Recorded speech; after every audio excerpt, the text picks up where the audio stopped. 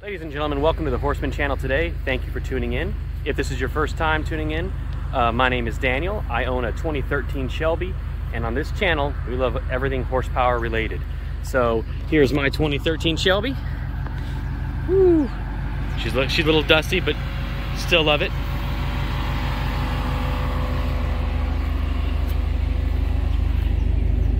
And today, we're gonna take it on a little cruise. And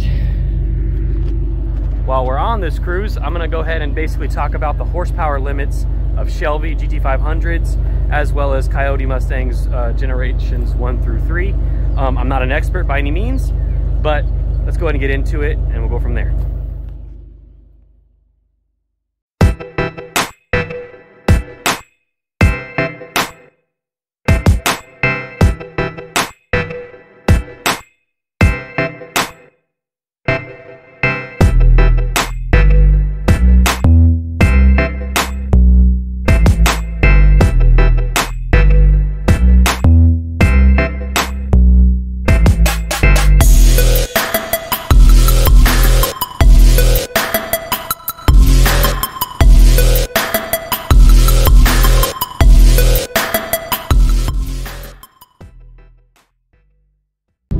Alright, ladies and gentlemen, so I'm kind of cruising to the gas station here and thought it'd be a good opportunity to answer a question that I get a lot of times from some of my fellow car enthusiasts and just friends and everything.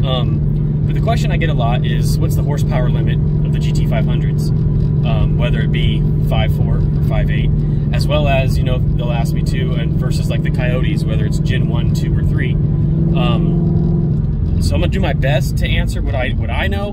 Doesn't mean I'm an expert by any means, but we'll kind of go from there. And yeah, let's just jump right in. So first things first, I guess we'll start off with the Coyotes. Coyote coming back, I believe it was 2010 with the first Gen 5.0 again. I believe it might have been 2011, but I think it's 2010. And the Gen 1 Coyote cars changed the name of the game, really, as far as you know, the new technology and what they could do. Because when that 5.0 came out, it was the first 5.0 that was, you know, dual overhead cam, kind of had the background of like what the SVT Cobra did in 0304, 4-valve motor, 302 cubic inch. But yeah, so anyways, as far as the limits of that car, I would probably, you know, from what I've seen on forums and just read about and, you know, seen videos on, the Gen 1 cars seem to be around 650 horse is kind of like the reliable number. I'm not saying that Coyote cars out there haven't got 700, 800 on the Gen 1s, but I'm talking, when I say limits, my definition of limit is, you know, that's still going to be reliable for a couple of years.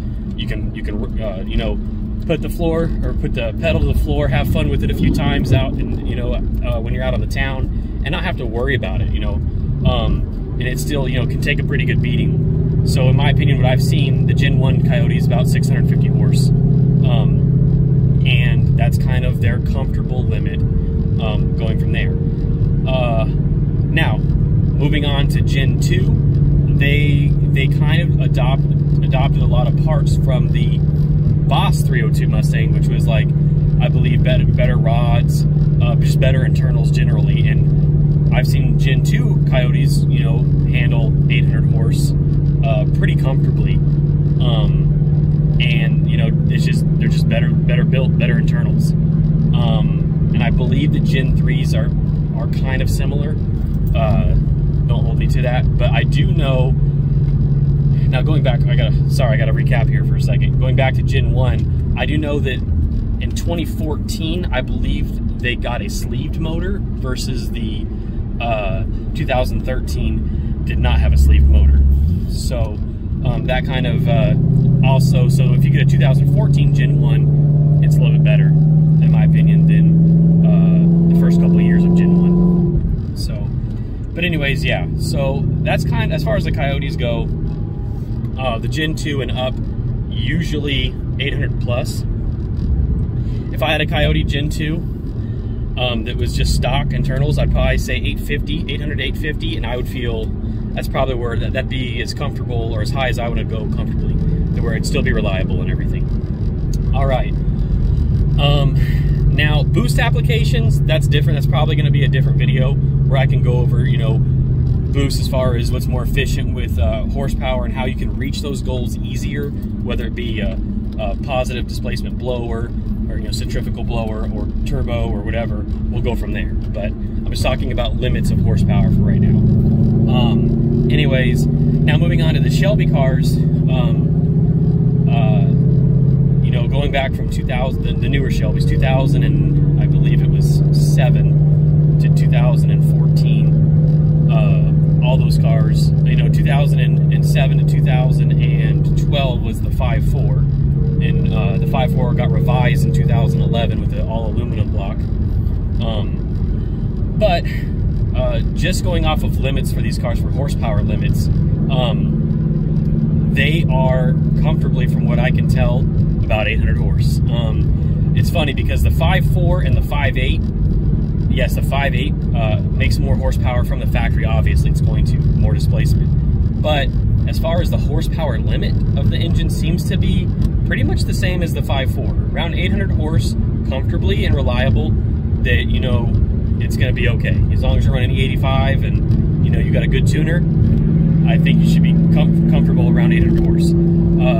My car personally, once I get to the upper 7s, if I knock on 800's door, you know, that's fine. But I'm actually kind of more comfortable in like 770, 780, just slightly under 8, and I'll be happy and more comfortable since it's not a built motor yet.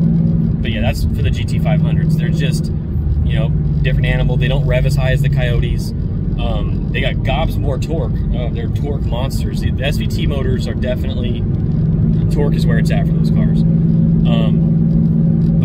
Yeah, they just don't rev as high as the Coyote cars do. And Gen 2 Coyote and up, they can just handle a lot of power. They really can. Don't get me wrong, you do a built 5.8 or built 5.4 versus the built Coyote. I mean, my money's going to be on the built bigger displacement motor. It's just, you know, there's no replacement for displacement. So, but we're not talking about that. We're just talking about from the factory. So that's what I've known is about 800 horse.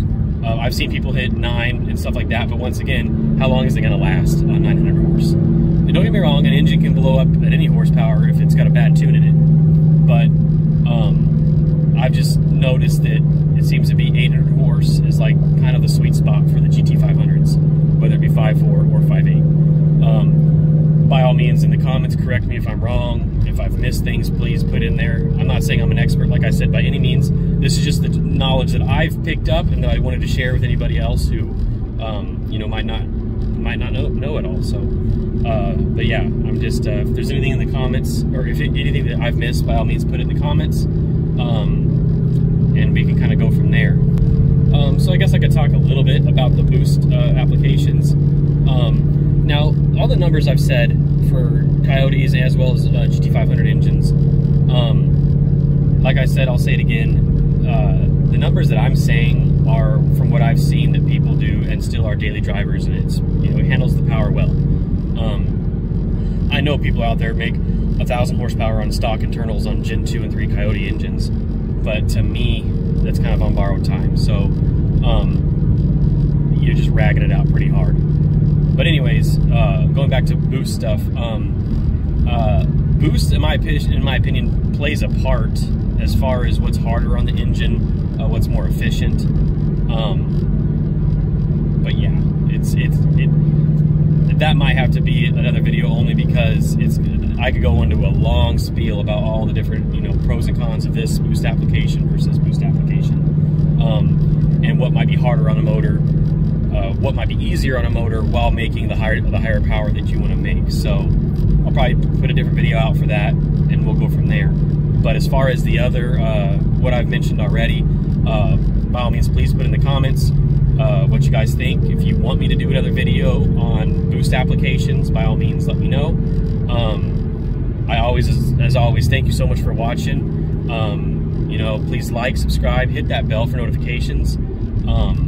And until then, as always, guys, tell me what's in your stables. You have a good one, and thanks for watching.